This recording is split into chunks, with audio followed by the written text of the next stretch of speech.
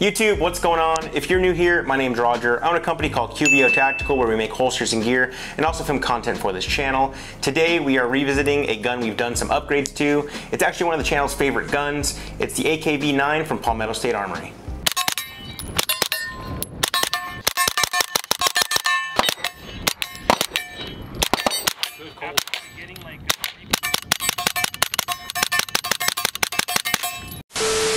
So if you're not familiar with this platform, I would definitely recommend checking out our first video on the AKV, linked up here, in order to get the specs and kind of how it came to be. Okay, so what have we upgraded? Well, let's start with the fact that it's no longer a pistol. I electronically filed my Form 1 to manufacture an SBR with the ATF, and it actually got back to me in exactly 20 days. E-files have been extremely quick, so I've kind of been on an SBR kick lately. Anyway, since we've made it into an SBR, we replaced the SBA3 brace with a Magpul SLK stock, which in my opinion is the perfect setup since the stock sits a little lower than the Picatinny rail. I'm actually not a fan of the SLK stock on my AR platforms because of how small it is. It tends to slip off my shoulder pocket when firing due to its size. Since it's slightly lower with an AK platform, it works perfectly, and in my opinion, it finishes off the minimalist aesthetic very nicely. We also changed out the handguard from a Magpul MOE to an SLR Rifleworks M-Lock handguard. In addition to that, we added one of their M-Lock Barricade hand stops, which serves nicely as a reference point for your support hand when using the rifle. I also wanted to change out the optics, so I reached out to HoloSun and did some product trade with those guys. I actually ended up picking up their new HE510C Green Elite model. Woo, let me tell you, this thing is very solid.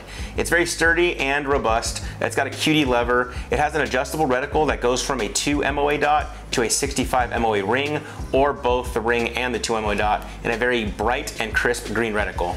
And it's all protected by a titanium hood. As you saw in the B-roll earlier, I also removed the muzzle device because we added the rugged Obsidian 9 suppressor to the build. This was ridiculously quiet, like stupid quiet.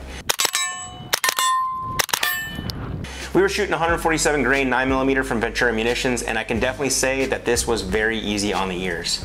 Moving along, you'll also see a new weapon light on the AKV. I went with the Streamlight ProTac 1 setup. For $100 on Amazon, you'll get this compact light with a pressure pad and the 350 lumen model. You can spend a little more and get the 1000 lumen model, but I wanted to keep this build nice and compact, so I went with a smaller light. And because I know you all will ask, I mounted it using the polymer Magpul 45-degree mount, which you can also get on Amazon for about $17.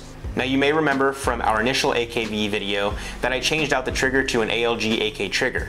That thing is still awesome and is still in the gun, plus it makes for some awesome bump fire fun.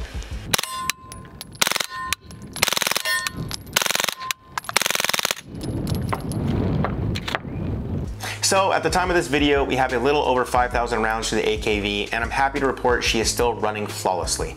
I did have one small issue with the bolt catch as it lost spring tension, but it was a simple fix. Apparently the tension screw can come loose, but it is easily remedied by tightening it back up. I reached out to Palmetto and they immediately set up an RMA to get it handled, but that wasn't needed since it was a very easy and minor fix. After tightening down the set screw, the bolt catch / release worked flawlessly. As you can see, it was an awesome day on the range filming this review. Lots of friends came out and everybody loved shooting the AKV, especially suppressed. Big thanks to Mike of Ventura Munitions for coming out so we could use my suppressor since it's still in ATF jail. Also, big thanks to John, Chris, Dez, and Annie for shooting with us in this review.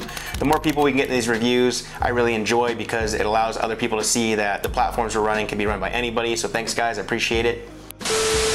As you guys know, I like to keep things short and sweet, so that's it for our revisit to the AKV-9 from Palmetto State Armory. I hope you liked the video. If you did, give us a thumbs up down below. If you are new here, please consider subscribing to our channel as we post new videos every week. If you'd like to support our content, please consider checking out our Patreon link down below. Our Patreon supporters get first access to new content, gear discounts, and giveaways. Because of them, we're able to film these videos for everyone, so big thank you to all of you on the Patreon squad. Thanks again for checking out the video, and as always, I'll see you in the next one.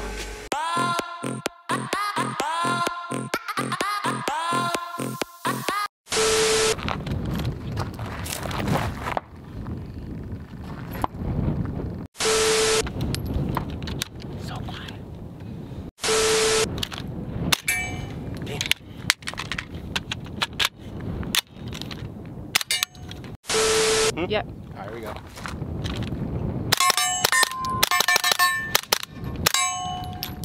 Make sure I hit though. Here we go.